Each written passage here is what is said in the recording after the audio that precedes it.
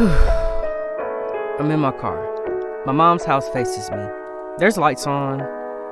There are my people in there waiting on me. They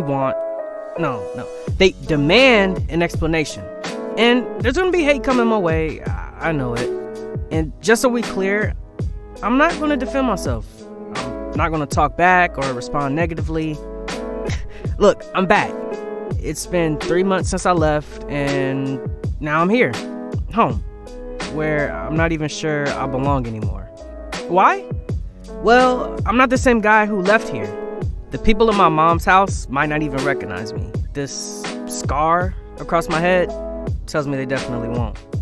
I mean, yeah, I could say I've got the same shape, eyes, face, but my charisma, personality, soul, well, those aren't entirely present.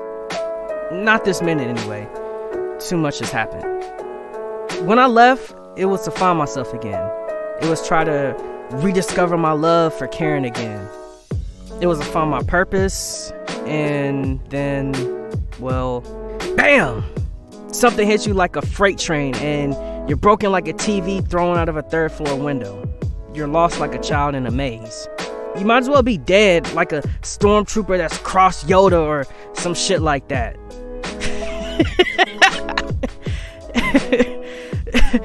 Sorry, I haven't done that in ages. But look, I'm not dead. I'm alive, and I'm healthy again. This, ladies and gentlemen, is Ryan 2.2. To be more precise, I'm the new Eddie Murphy, or the more advanced Wesley Snipes. This dude has got his shit together now. He's wiser, more purpose-minded, more grown. He's a fucking man. Have you figured it out yet? That's your hint that something hasn't quite been right with me? There's more on that later. I have people I haven't seen in months who I need to apologize to. They need me to be there for them again, and I need to see my son. I've missed him. I need to see Karen again. I've even missed her despite all the stuff I've been hearing about her and her new man. Look, I might seem crazy, foolish, or like some dumb blonde chick who lets her rich husband do anything he likes as long as he doesn't leave her. Where am I going with this? I don't even know. I'm just spitballing here. Oh yeah. Okay, I'm back on track again. My point is, I still love and adore Karen with all my heart. Yeah, you go away for a few weeks, you face Leatherface chasing you with a chainsaw, and suddenly you get a new perspective in life. Strange, right? Seriously, I haven't laughed in ages. Right now, I feel blessed to even have energy to do that. As I'm in my thoughts, there's a knock on my car window. It's my mom. She's in her nurse's uniform. She's about to go to her night shift. I open the car door for her, and she enters and sits down.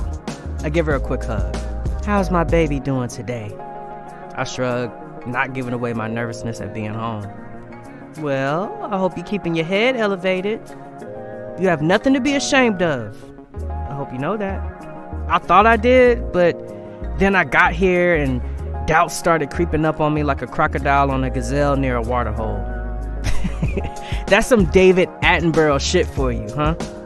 Look, I know my mom's been worried about this day for a long time. She's warned me about it, and she told me it was going to be bad.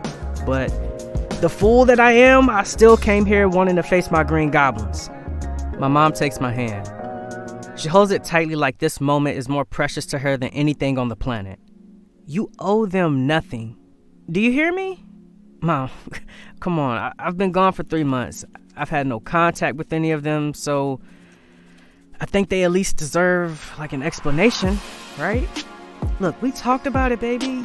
You wanted to protect them.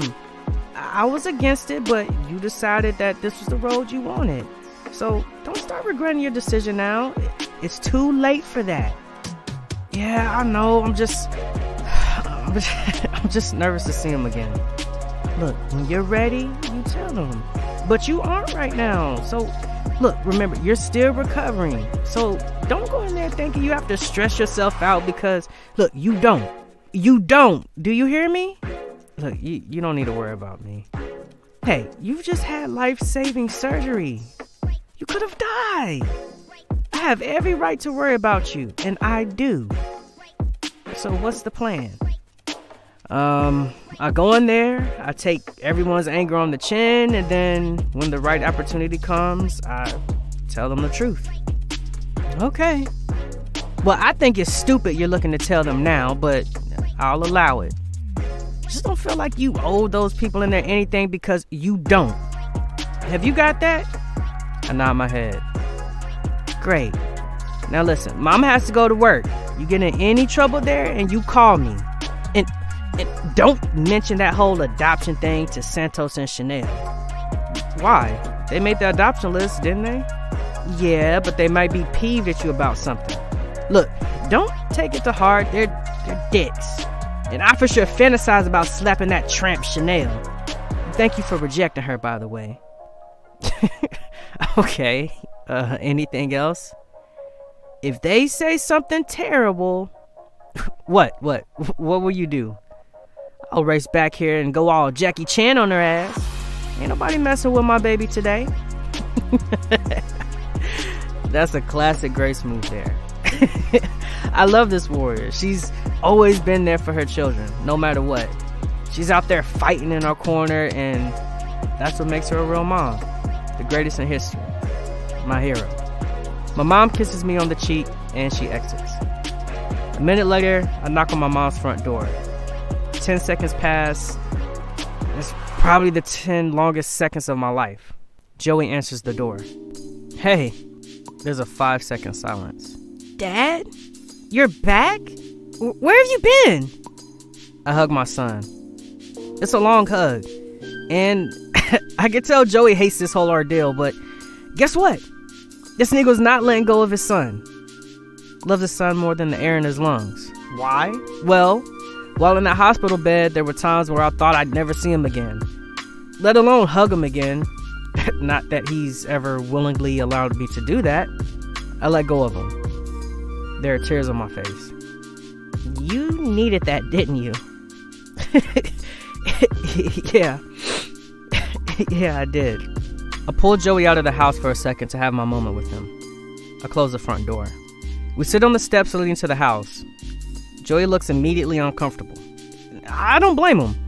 I probably have him scared to death. But look, honestly, I don't want to do this, but I must move to fix what I did. So, what is it, Dad? Santos is grilling chicken and I'm hungry. It won't take long. I just wanted to say how much I missed you. And you say that like you really mean it. I have a serious look on my face. Joey knows that. He rolls his eyes. Man, I love this kid. Okay, then, you do. Do you have anything else you'd like to add to that?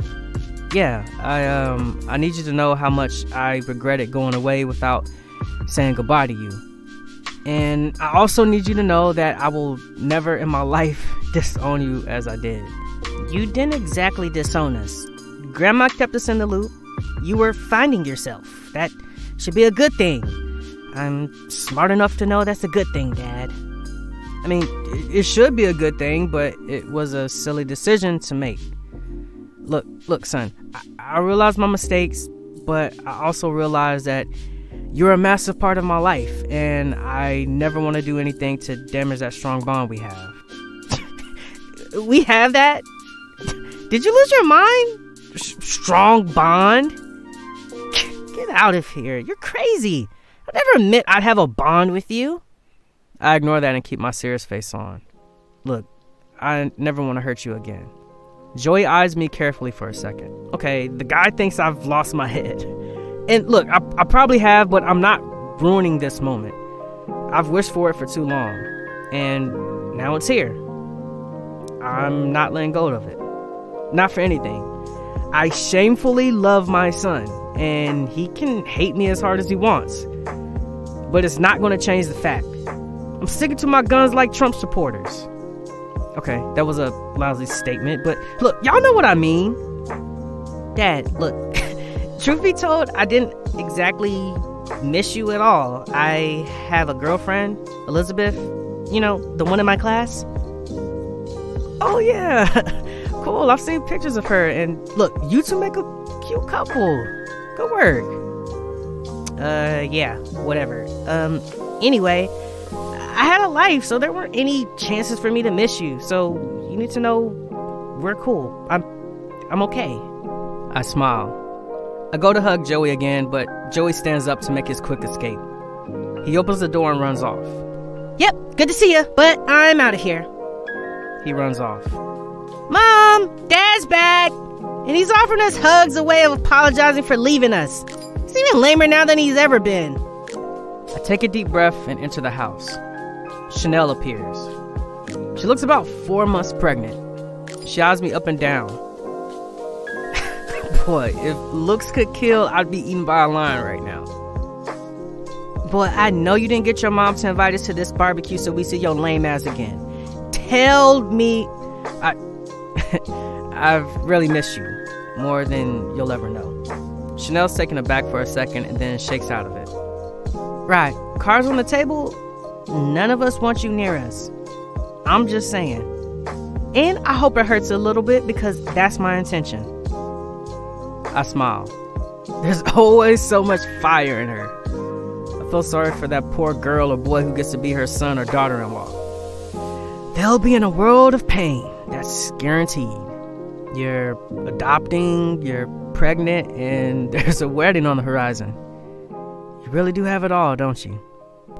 Yeah, well, 2 of the things you meant were already spinning, but you nearly ruined one of them. I beg your pardon? I see your brain still doesn't work. Excuse yourself the fuck out my face. Look, I know you wouldn't like seeing me again, but if you could just take a second to let me give you a chance to lie to me about your whereabouts?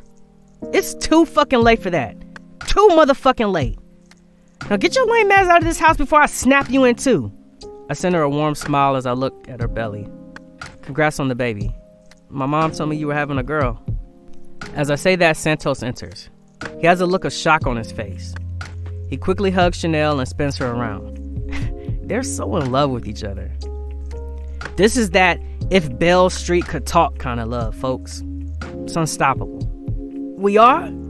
We're having a girl? Chanel glares at me. Yeah, I was planning on telling you that in private tonight, but guess which dick ruined my plan like a tornado ruining a picnic? Chanel stamps on my foot as she exits. I'll be there in a second, babe. I face Santos. I send him a nervous smile and... well, Santos shows me the same anger that Chanel showed me. Bro, look, I mean this with respect, but nobody wants you here. This is a private event for family and friends. And since you haven't been part of us for a while, I don't think you belong here. So, the door's behind you. Vamos! Santos grabs me by the collar and looks to lead me out. I'm not gonna fight him. Look, I probably deserve this. As I'm guided to the door, there are screams. It's Karen's 2 girls. They've seen me. They race over to me to hug me. I kneel to embrace them.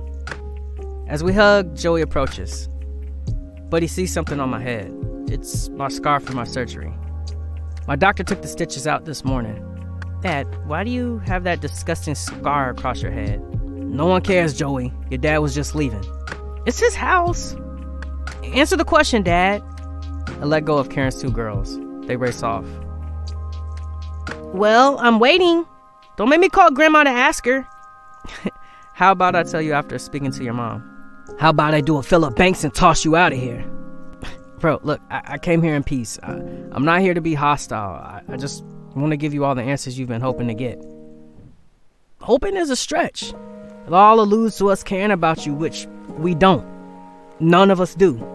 You're a fucking disease to us. Okay, but if I leave, you won't get the answers you want, and then you'll keep wondering. So, please, just allow me to be in your space for a second longer until I speak my truth. And then you fuck off. Is that the deal? I nod my head. Santos deliberates. For a moment, I think he's going to grab me and throw me out of there, but he doesn't. Instead, he steps aside and allows me to walk on through. I see Karen in the distance with... oh, shit. Curtis? Curtis kisses Karen. Okay, so they're back together. Well, that's a gut punch.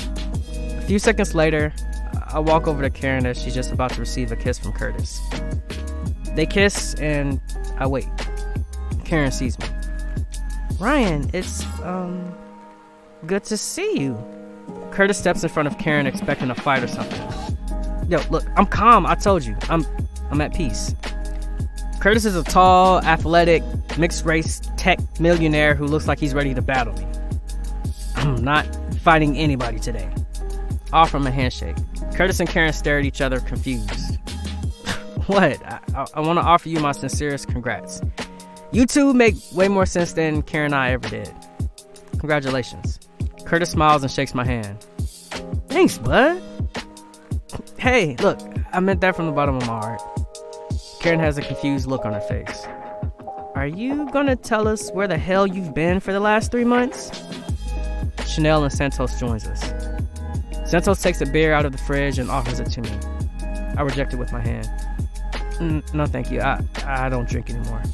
We're waiting, Ryan, Karen says. Joey joins us at the kitchen island. So, I've been sick, guys. Sick as in mentally ill? Because when you left, it came across like that, Chanel says. No, I had a brain tumor. Shock reverberates across the room. Joey comes closer to hug me. Curtis tries to hug Karen, but she pulls away from him. She wants to touch me. I keep my distance. Tell us what happened. On the Sunday I left, I told you I was going to go away for about a week. The plan was to go to New York and see some shows. But you never got that far? Karen asked. No, what happened was different to that fairy tale I was hoping of. What happened instead? So, I got a call from the doctor. The previous day at work, I had fainted, and I got checked out at the hospital, but the doctors thought it was nothing. And they were wrong. Yep. They did a blood check, and then a day later, they found out I had a tumor, and the tumor was able to be removed. The tumor as in cancer? You had cancer, Dad? I nod my head. Joey looks close to tears. Karen holds him. I ruffle his head a bit to reassure him I'm okay. The plan was to have the surgery straight away, but there's a risk that the tumor could return in the future. So, what were your options? Karen asked. I had 2 options in front of me. I could remove it then and there, and then come back home straight away, but the risk was the cancer coming back to kill me. Or going through chemo to remove it once and for all? Chanel asked. Yep. So after talking to my mom and the doctors, we decided that we'd have chemo first to get it as small as possible so they could remove it with the surgery. And you went through that all by yourself? Without talking to the most important people in your life? My mom was beside me through the ordeal. She never left my side. And to be honest, there's not a single soul on this planet that I would have chosen to be beside me than her. Yeah, but she should have told us. We cared about you just as much as she did. We have the right to know. Joey, I asked her not to tell you. I needed to go through this by myself. I couldn't risk letting you guys think that there was a chance of losing me. That's wrong thinking, Dad. True, but I just felt it was better to deal with it then and explain it later. So what if we lost you during the surgery and didn't get a chance to say goodbye? That could have fucked us up, Ryan. Look, that wouldn't happen. I had a great doctor. He performed the same surgery countless times. I was in the safest hands possible. Believe that. We still feel like you should have told us all of this. We had the right to know what was happening, Chanel says.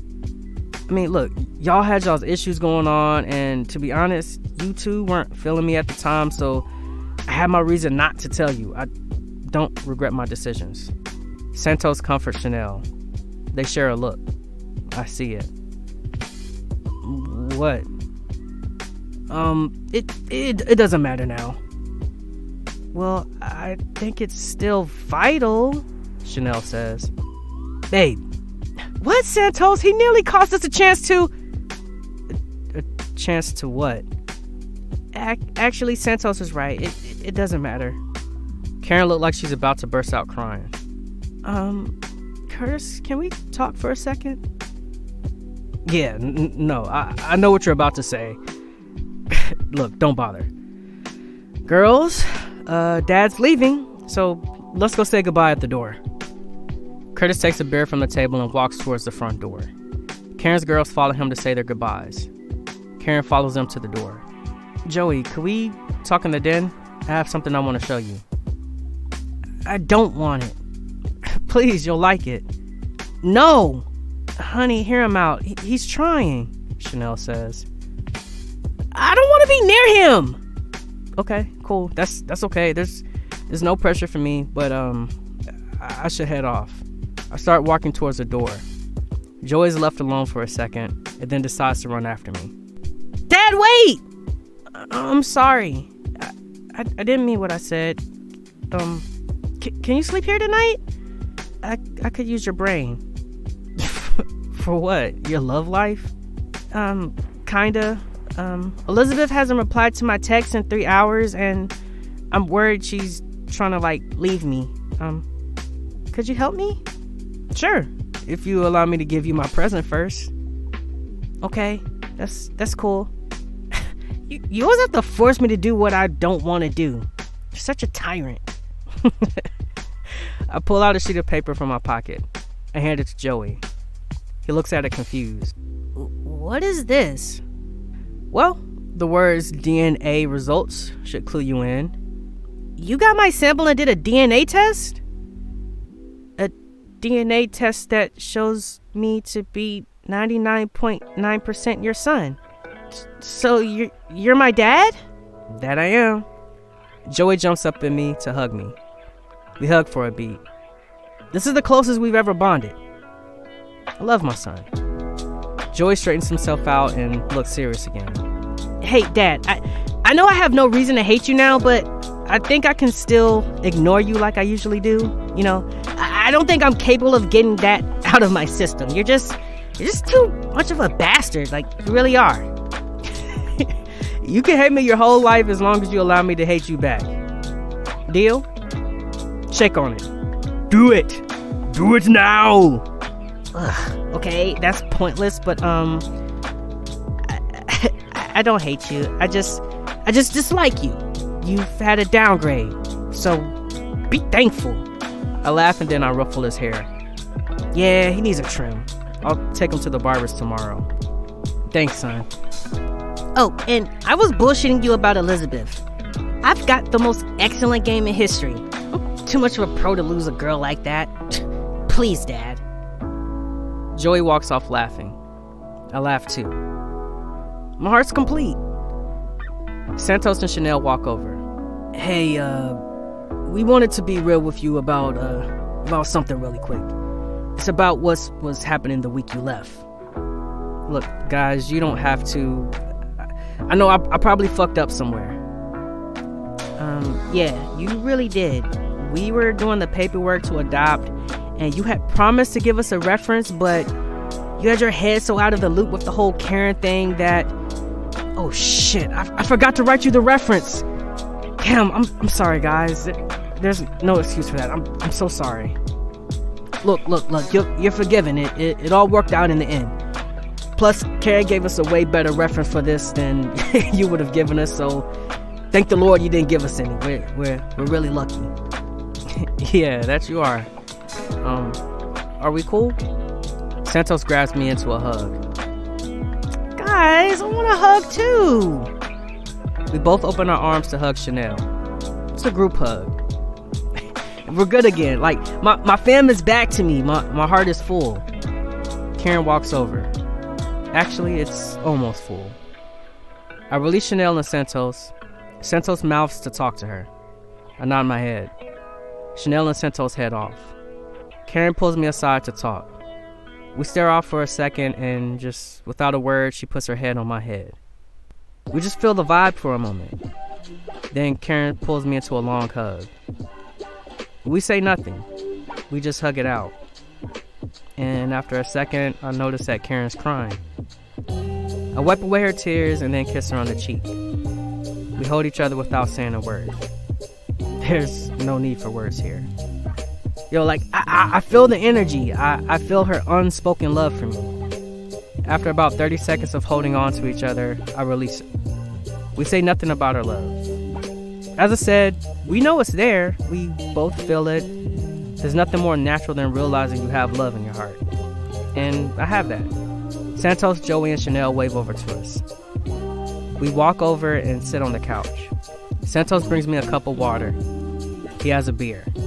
We clink glasses and I raise a glass to my fam. The fam will always have my back. The fam that will always be in my heart. Today, folks, is a damn good day. Before I sign off, I want to say something. I, Ryan of the Stupid Clan, am the most grateful son of a bitch on this planet. Why? Well, because my stars are right now aligned. There's only peace in this valley.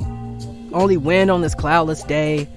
Only joy in this heart of mine. So, you know what I'm going to do? I'm going to straight out let it shine. I'm going to let it shine so everyone in my space knows it's there. And I'll keep fucking doing it until they know I mean that shit. And even when they realize it, I'll keep making sure they're aware of my joy for them being in my presence. I'm going to need to throw some Dennis Waitley in your face for a second. Look, I know y'all are sick of me, but just look, hang in there for a second. I need you to realize how fucking lucky you have it. Now, I heard this quote 3 minutes after I got my all clear from my doctor. He told me that the cancer was gone and was unlikely to return. Thank God.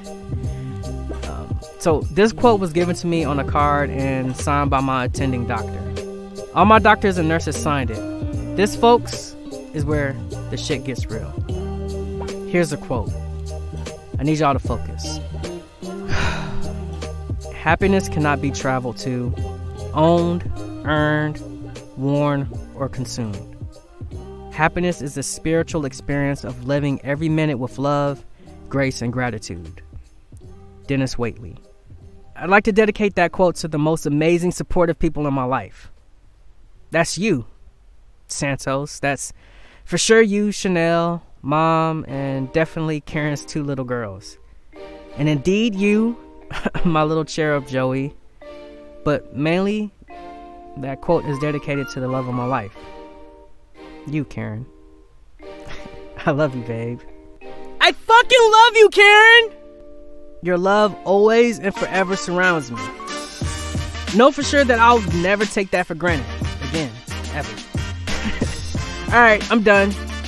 Thank you for hearing me out. I'm out of here. This Shit Is Real was read by me, Smurf Brown, and written by Joao and Nsita.